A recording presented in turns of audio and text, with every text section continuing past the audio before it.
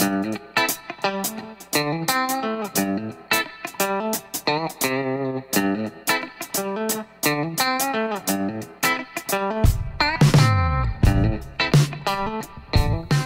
AI, or asymmetric integration, is a technology that Cannondale created to help us deliver short chainstays on bikes with bigger wheels, like 29, 27 plus, or fat bikes, with none of the usual compromises that come with having really short chainstays.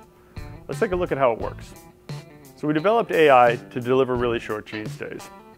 Why do we care about having short chainstays? Right now it's a big buzzword in the industry. Everybody's talking about how short their chainstays are. Well, the reason everybody wants short chainstays is short chainstays improve traction because it tucks the rear wheel up underneath the rider's weight a little bit more, so whether you're seated or standing, you have better traction.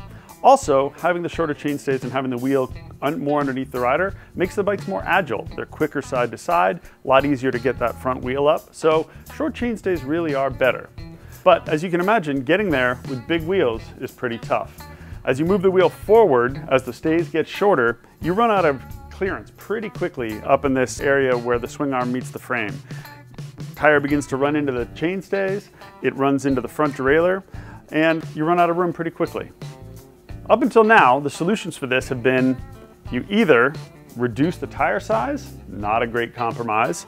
You make the chainstay really thin, again, not a great compromise, adds clearance but makes the chainstay weaker and flexier. Or you eliminate the 2x compatibility and go to a single ring setup. Now we love single rings, we use them a lot, but there's a lot of places out there where having 2 rings is really nice, so we figure why limit the consumer to having just 1 chain ring? So with AI, we simply move the chain rings over 6 millimeters, which is something that we're able to do because we make our own cranks and chain rings. It's part of our system integrated design philosophy. Moving the chain rings over 6 millimeters meant that the front derailleur also moves over 6 millimeters, which opens up a lot of space, allowing us to move the chainstay over without making it thinner. And that opens up a ton of space for tires, for mud clearance, and allows us to shorten up those stays while still allowing full 2x and single ring compatibility. So all that's pretty smart, right? Now we have short stays, we've got tons of clearance, we've got 2x compatibility, but wait, there's more.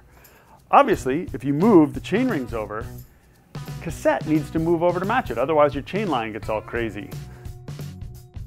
If you look at the way a traditional wheel is built, the drive side spokes are much more vertical, the non-drive spokes are at a much shallower angle. This is fine, but it actually creates a bit of inherent instability in the wheel, which means it's going to flex more in one direction than it is in the other. With AI, what we do is we shift that hub 6 millimeters to the drive side. That aligns the cassette perfectly and centers the rim between the hub flanges.